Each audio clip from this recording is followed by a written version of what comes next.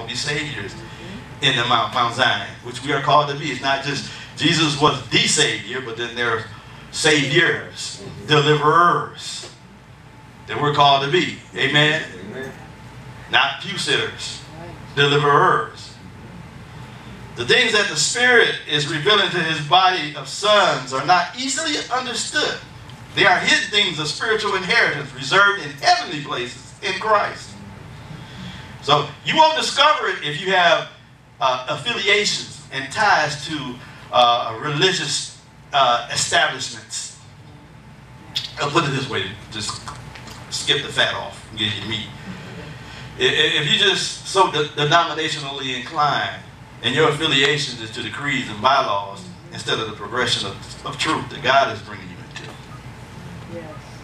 The heavenly places in Christ is not some spooky thing. We're there. Amen.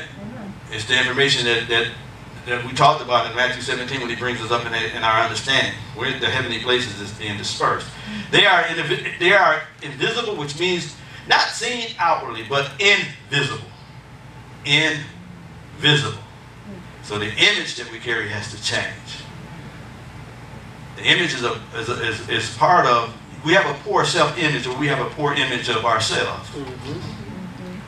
It's because he hadn't written the tablets of our hearts. See, once you start allowing him, once you move beyond ink and then start writing the tablets of your heart, your perception changes. Your image changes. Then all of a sudden you say, well, man, I've been ordained. I mean, not ordained, but I had oil poured on me one Friday night, and or had 6 sessions of prophetic classes. Your image changes. You say, man, I'm supposed to prophesy. He poured out his spirit on all flesh. I'm supposed to prophesy. I don't care who tells you ain't supposed to. Come on. You are supposed to prophesy. I don't care if you ain't prophesied 10 years. I don't care. Come on. You're supposed to prophesy. God is not a man that he shall lie, nor the son of man that he repented. He said he's going to do it. If he spoke, he's going to bring it to pass, and he's going to bring it to pass. Yeah. I don't know why you're not, but you're supposed to. That's the part of your welcome package. Yeah, being in the kingdom, that lets you know that, you know what I'm saying? I know what's in the Father's house. That's one of the rooms in the Father's house is the prophetic ministry. So I can prophesy. Yes. We got folks say, well, I'm too low to prophesy. You lie, you fry. Jacob, who was under the old administration, didn't get the luxuries we got, didn't infill with the Holy Spirit. He was moved by the Spirit. Prophesied to 12 people, 12 tribes. In the latter day, am I right? Without the Spirit, he prophesied. Tell me some more. Those are the excuses. Or should I say those are accusations. Oh boy. That our mind tells us that becomes excuses. So it started off as an accusation. Say, you can't prophesy. You can't pray. We get the same 5 people pray. And I'm told people personally you're supposed to be praying. It's like, well, I'll wait till he come get me. you wait. Because I ain't coming to get you. Amen.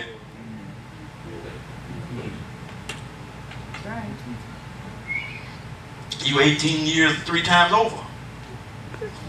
If he's 12 or 11 or 10, yeah.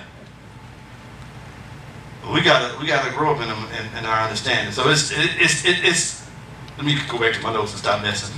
It means to become visible to the eyes of our understanding, that we have insight. So it's not only is it invisible, which means it's things and concepts and understanding and mysteries that have been placed on the inside of us, but now it comes to the eyes of our understanding and it yields insights, insight.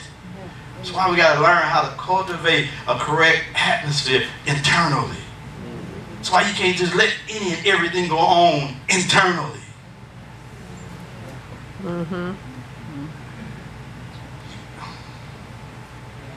Huh? Let me just hurry up. That is why the Holy Spirit is helping us climb the high mountain apart. Apart from what? Apart from the carnal-minded theology we've had in church for so many years. Man, centuries. That controls our thinking. The stuff I have to fight through to get you to accept what I'm saying. The stuff you have to get on Facebook to find somebody with the same language. And Trying to figure out why nobody else is speaking it. Oh, I got brothers that speak it, trust me, I'm not by myself. You just won't find it in the West. Because it's full of entertainment, it's man-centered, need-oriented. What can you do for me now? What have you done for me lately? So he's taking us apart from the doctrines that supported all the superstition and the legends and folklore and all that stuff, the superstition, you know what it is, you know, the eschatology and the rapture and all that other stuff. He's taking us apart from those things. He's taking us apart from the crowd of religious folks gathered at the bottom of the mountain. There's some people that won't go up. He's taking us apart from them. You get what I'm saying? They probably walk with you to the base of the mountain, but they don't want to go up.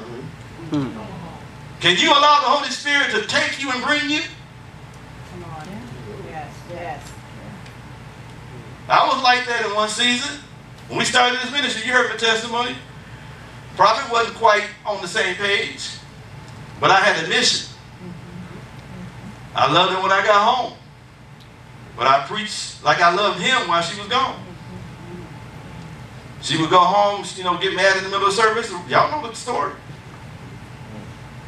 What I'm supposed to do, cower her up and say, you know what, let's not have service tonight, guys. You did one time. Yeah, one time. No, I was just playing. Oh, did I? No. I just thought about it like, you been hoodwinking that movie. No, I didn't do it. Not one time. You know what? I got mad. I preached harder. Then I wanted to cast out devils. So you gonna torment me? I'm gonna torment you. That's how you do it. You flip the script. You don't go running high. I know I was called. I know God has given me the approval. I know I had the Spirit. The anointing was there. She had to work out her own salvation with fear and trembling. Yes. Yes. I didn't accuse her. I didn't tell her how miserable and wretched she was. I didn't belittle her. I just kept it moving. That's what you do. You keep it moving. The enemy wants you to stop. No, I ain't got time. You'll be amazed when you take your mind off things, how they get it together. Wow. I'm glad you kept moving. I'm so glad. Me too, baby. Those that can't hear me heard what you said. They're glad I kept moving. It wasn't easy, but it was the right thing to do. So he'll take you from the religious folks, from the bottom of the mountain. As we come to those high places, as he's bringing us into those high places, we have an opportunity to be transformed. And that is the place where we receive the transformation. There's so many things that God wants to speak to us, but we have to be able to, willing to cut the ground wire, the disconnections, some of the things that want to keep us earthbound and seasick, some of the things that want to allow us to ascend into our identity, the frustration of our soul.